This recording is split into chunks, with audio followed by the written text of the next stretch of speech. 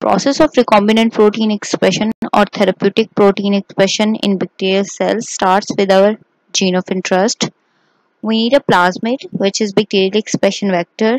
We will insert this gene of interest into the plasmid and we will get a recombinant plasmid with our gene of interest.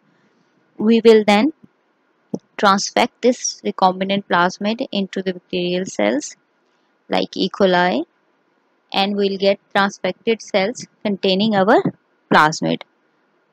We'll then grow these cells to increase the copy number of the cells containing recombinant plasmid, and once we get enough copy numbers, we will go for the selection on the agar plate, which contains the antibiotic, and the only cells containing this recombinant plasmid can grow on that antibiotic plate because the antibiotic resistance gene is present on the recombinant plasmid along with our gene of interest.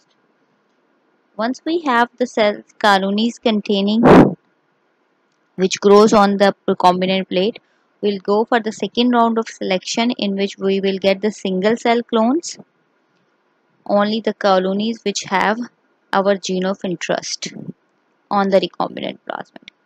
We'll then grow these cells in the culture media, and from that culture media we will go for cell banking in which we'll store these cells in the liquid nitrogen first, and then we'll move them to the minus 80-degree freezers in the form of glycerol stalks. And secondly, we'll grow these cells at the large scale for the production of the large quantities of recombinant or therapeutic protein in bioreactors.